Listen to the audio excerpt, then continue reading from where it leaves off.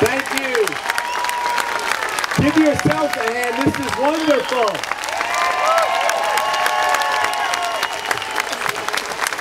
You have to put up with my voice, unfortunately, which is decided to take a little vacation of its own.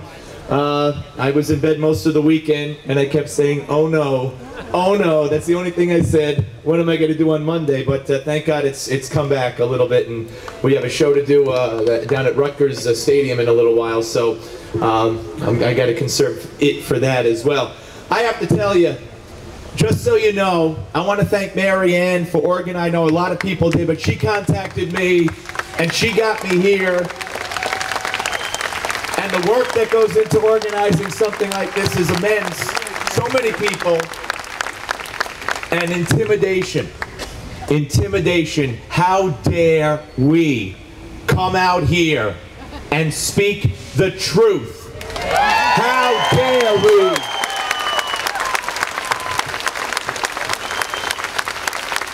They threatened. They're going to show up, they're going to blanket Morristown with posters, and they're going to disrupt, and you better not come, you better disinvite Bob Grant, you better disinvite Steve Malzberg. That's how the street activists, community activists work. Intimidation. And we will not be intimidated.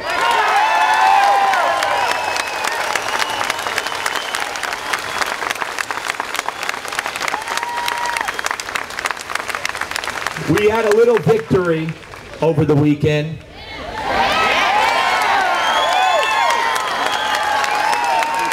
Could we start up the first known chant of "Bye Bye Van"? Bye Bye Van. Bye Bye Van. Bye Bye Van. Bye Bye Van. Van Jones, the self-proclaimed communist, who called Republicans a very nasty name, who said that white polluters and environmentalists were directing poison to the minority community, who has a whole list he signed on as a 9/11 truther, which meant he wanted Elliot Spitzer to investigate that George Bush and the government knew about 9/11. And he resigned finally over the weekend in the dead of night.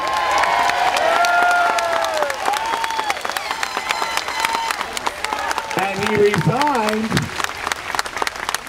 because we weren't intimidated. The New York Times, the Washington Post, ABC, CBS, and NBC did a total of 0 stories on Van Jones until he resigned.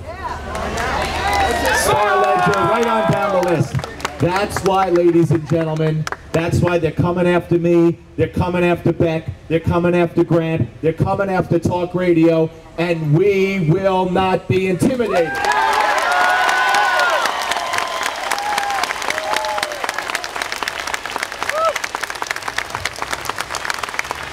This fascination that and by the way, don't think for one moment, I hear the pundits now saying, well, how did the vetting process work? How did they miss this guy? They didn't miss this guy. Van Jones is Barack Obama.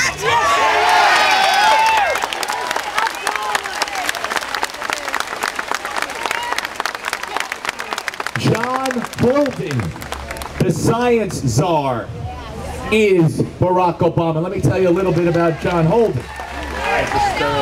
He wrote a textbook with 2 other people where they talked about controlling the population through mandatory abortions, adding sterilants to the drinking water and other foods.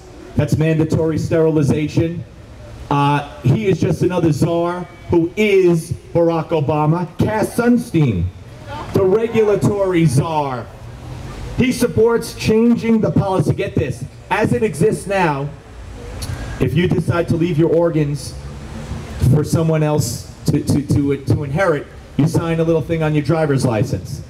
Cass Sunstein, who is Barack Obama, wants to reverse it. You would have to sign something saying, don't take my organs, otherwise they would take your organs. Wait, that's nothing. So it would be presumed consent. You would have to sign otherwise, the opposite of the way things are now. Cass Sunstein also believes that people should be able to sue on behalf of animals, and that animals should have the same exact rights as people. Dog attorneys. And he also wants to ban hunting. All hunting. Cass Sunstein is Barack Hussein Obama.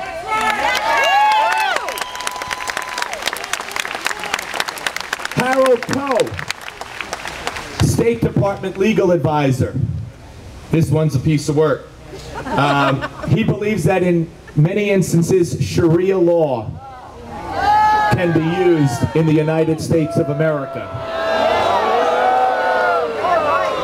And he believes that international law trumps our laws here in the United States. Harold Coe is Barack Obama. Mark Lloyd. Mark Lloyd's the one who's going to be coming after me.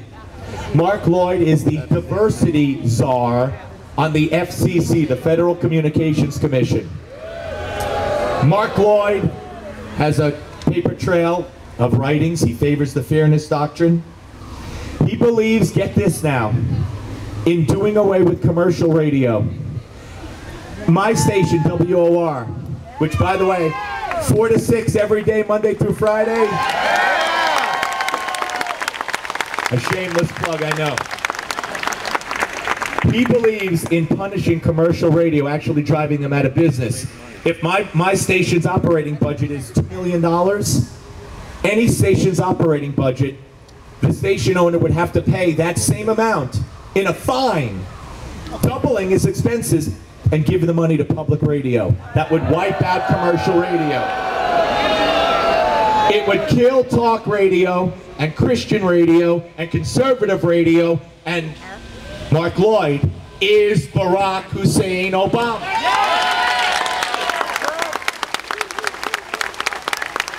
So when they say, oh, how did Van Jones get by the vetting process? It must have been a terrible mistake. He has surrounded himself with Van Joneses. He has surrounded, a communist in the White House did not bother Barack Obama. It intrigued Barack Obama, because Barack Obama at his core is, in my view, a Marxist.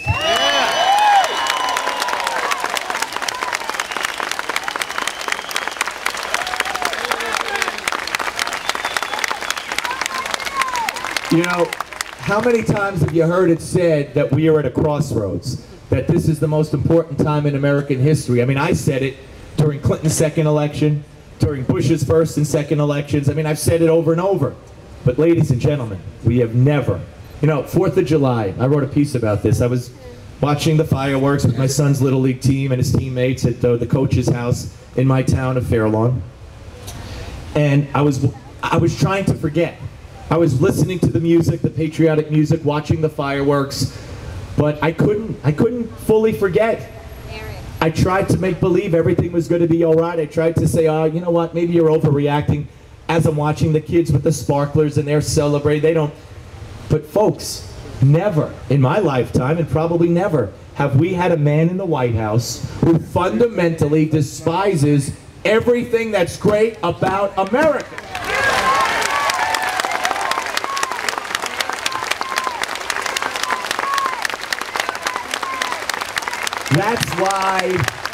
That's why, first of all, and I'll say this right now, I've been a little disappointed in Chris Christie. I've given him invites to my show almost weekly. And I got a feeling the same people who ran Giuliani's presidential campaign into the ground, some of them are involved in the Christie campaign, and I'm just hoping he's not avoiding conservative radio, because that would be a huge mistake. But nonetheless, even if he doesn't come on, we have to send a message to Washington. And the message to Washington in November is Christie beats Corzine, and the Republican wins in Virginia, and Obama gets the message.